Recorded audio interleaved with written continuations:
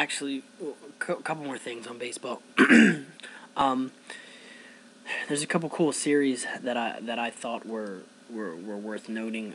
The Yankees actually come to DC this Father's Day weekend, June 15th to the 17th. That should be fun. And then of course the two interleague series between the Orioles and the Nationals, a little home and home. I fully expect the Nationals to win both series, and I fully expect the Orioles to finish in last. Why wouldn't they? I mean, you got Yankees, you got Red Sox, and you got Tampa. And don't think Tampa's not going to be in it, because they're going to be in it again this year. But Baltimore's not better than Toronto. They're going to finish last again. But in the next couple of weeks, we're going to go over all the divisions. We're going to preview each division, but we'll focus a lot on the AL East and a lot on the NL East. We got a lot of good baseball guys that we can talk to on this show that know a lot about baseball, that watch a lot of baseball. I watch a lot of baseball. I get the baseball package, and I watch baseball every freaking night. Like, I am a baseball junkie. I love baseball, and we're gonna have some pretty heated discussions. And we'll get into a lot of fun stuff, especially betting on baseball. Betting on baseball's, it's oof, man. You get a good pitching matchup you like and a good number you like. It's good stuff, man. And then of course, we're in mid-February, so that means March Madness is coming, kids. One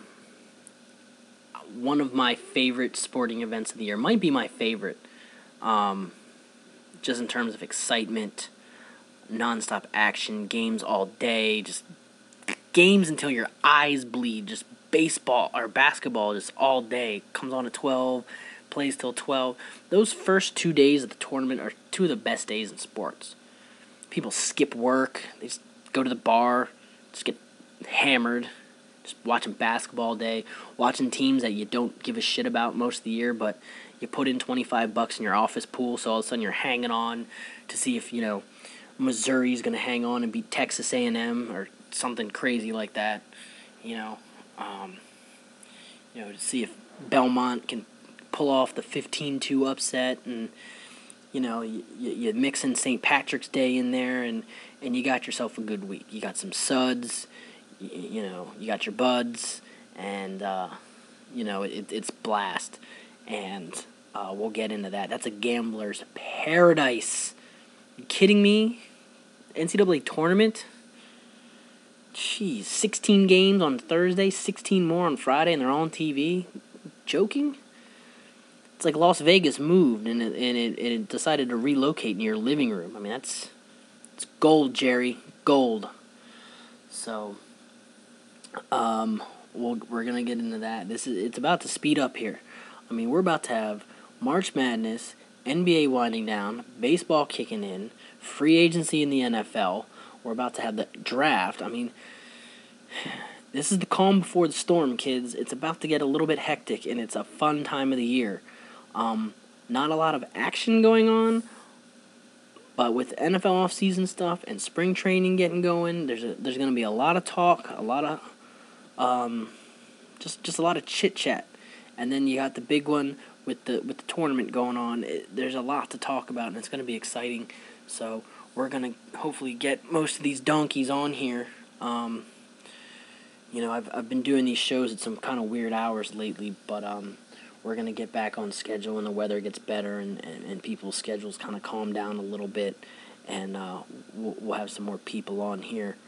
I want to get Troy Turner on here.